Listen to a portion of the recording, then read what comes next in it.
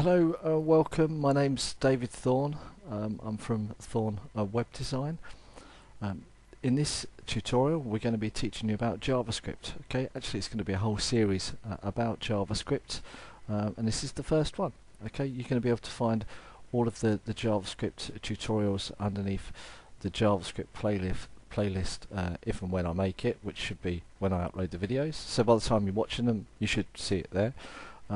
Okay, first things first is, if you don't know anything about JavaScript, the question which you're going to be asking is, what is JavaScript first of all? Okay, well, JavaScript with regards to websites, okay, that's what I'm really talking about. It's only for websites. JavaScript can do many other things with many other applications and many other programming languages and so on, but we're only going to talk about what it can do with websites, okay, and web content specifically. Okay, now the JavaScript, it more interacts with the browser, okay, and then actually manipulates the page.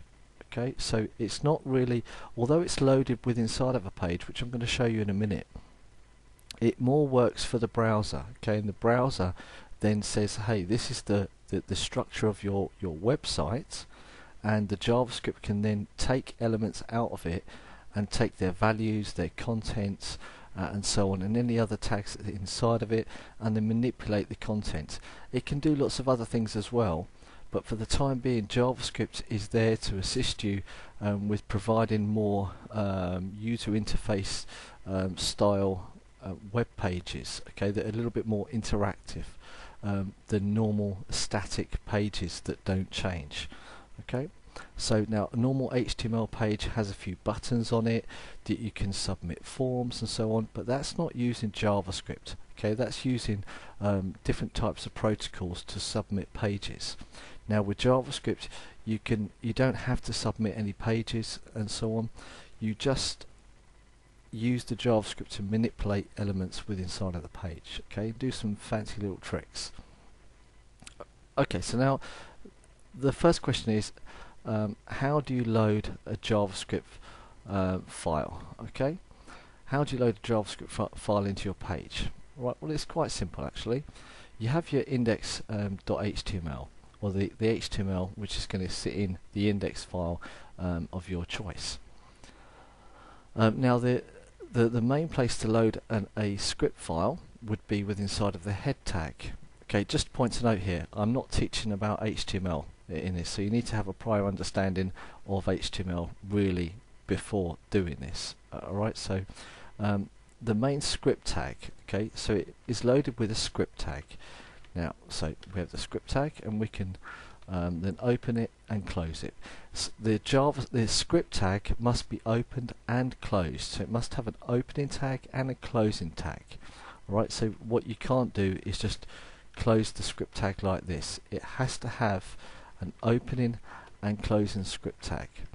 Now, as you can see at the moment, with inside of my document roots, I have the JavaScript folder, and with inside of that JavaScript folder I have a file called script.js.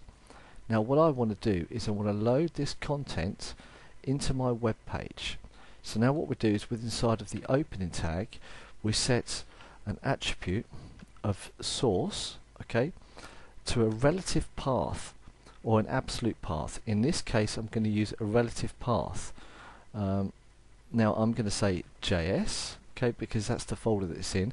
Now by me using the /, it's telling the browser or the server, hey, look at the document root. Okay, this would be the document root in this case. Look there and look for a folder of JS underneath that one folder. Now with inside of that folder, look for a script.js file. Okay, this is a JavaScript file, and yeah, if you find it, then load it, and we're going to tell it that it's of type text / JavaScript. Okay, so it's telling them what file type this is. Now with HTML5, which is indicated with the doc type of just HTML, you don't actually have to declare the type attribute. Okay, it by default implicitly assumes that it is of type JavaScript. I just like to do it because I just think it's good practice just to put it in anyway, and it doesn't take any more effort to put it in, just for you to know that it's JavaScript. Okay, so once you've done that, your page will then load the JavaScript file.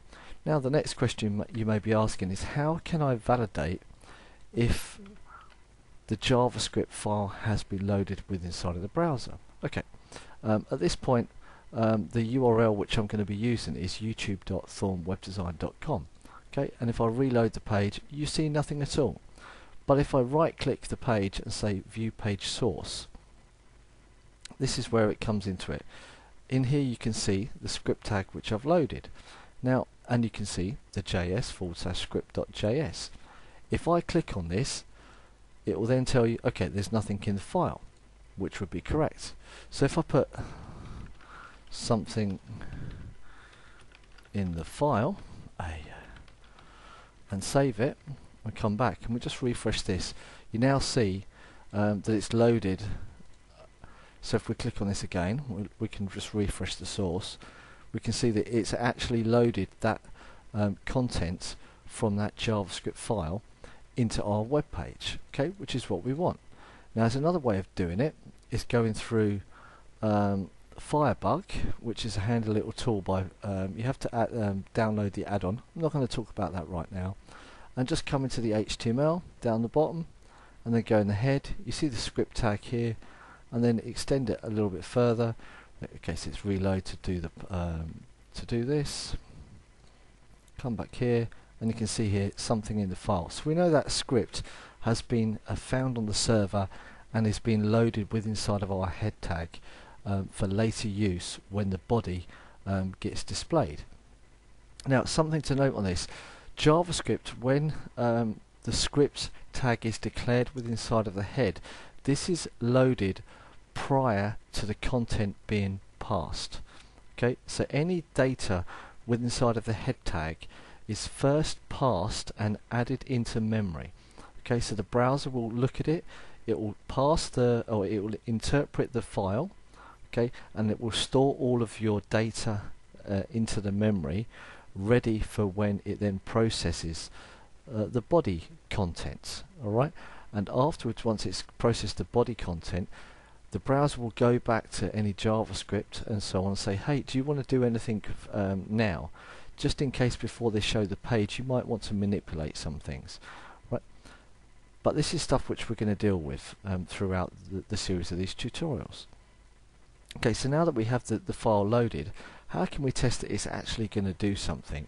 Now, it wouldn't be a JavaScript tutorial if I didn't show you this. Okay, so there's a simple thing which you can say, alerts. Okay, I don't really want to show you this, but it would be wrong not to.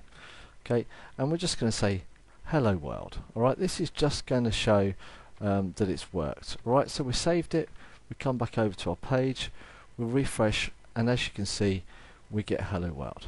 All right, it's nothing more than that. Now what else can we do? Well, that's just display an alert box. We can say document dot writes, and we'll say hello world.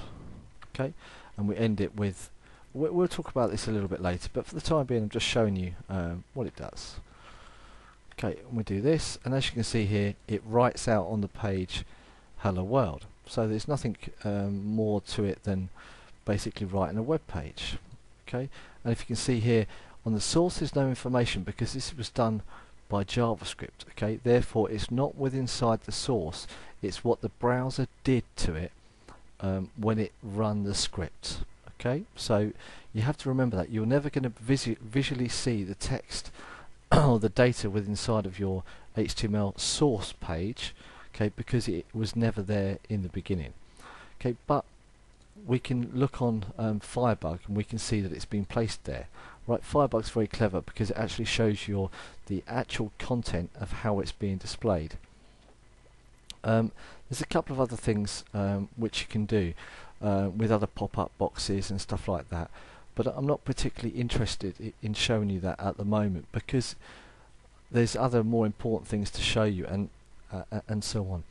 Okay, so JavaScript is a way of being able to manipulate the page and add content to it, to hide content, to remove content, and edit any content that's in there. Okay, you can do other things by making callbacks to the server. That's called HTTP request. It's XML HTTP request, but there's other things which are going to come later. You might have heard of something called Ajax. Okay, we can talk about that later. Okay, but that all combines together with JavaScript in a whole. Okay, so that's it for now. Okay, that's the first one done. I'm going to jump straight onto the second one, right? And we can go into actually doing an example of manipulating the web page. First of all, I'm a firm believer that you should explain something quickly and you should demonstrate it. You should always have a demonstration prior to actually teaching someone about how to do it. Okay, so the next one is going to be a simple demonstration of form manipulation and the page manipulation. Okay, but very, very simple. Okay, my name's David Thorne. Pop over to my YouTube channel, Thorne Web Design. Okay, come and see the other videos. Come and say hello. If you want to subscribe, but the videos are there for you to look at. Okay, alright, thanks very much for your time. Have a nice day. Have a nice evening. Bye bye.